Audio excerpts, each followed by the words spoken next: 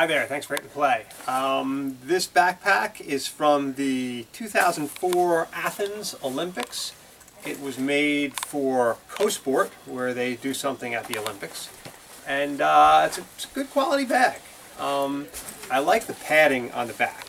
This is kind of nice and thick. It's covered in mesh, comfortable to wear. You've also got some light padding on the straps as well. And then they have these. The bag itself was made by a company called Roots, and they are known for making this kind of thing. You got a pretty durable handle up here. The main compartment, you got the Roots Canada sign here, and the main compartment is just one big compartment. There's no sub pockets inside this one. But when we get to the other compartments, there's another large compartment. It's got two zippers again.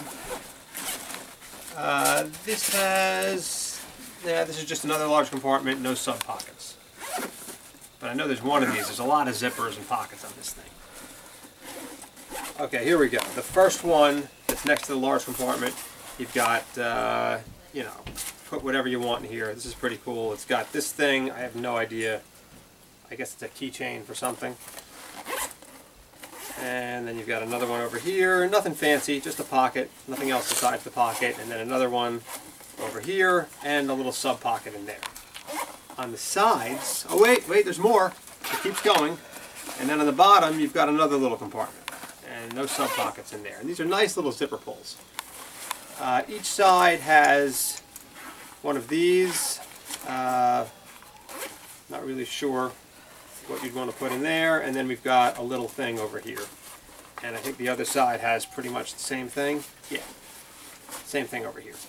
So, nice item from the 2004 Athens Olympics. Good looking bag, pretty good quality.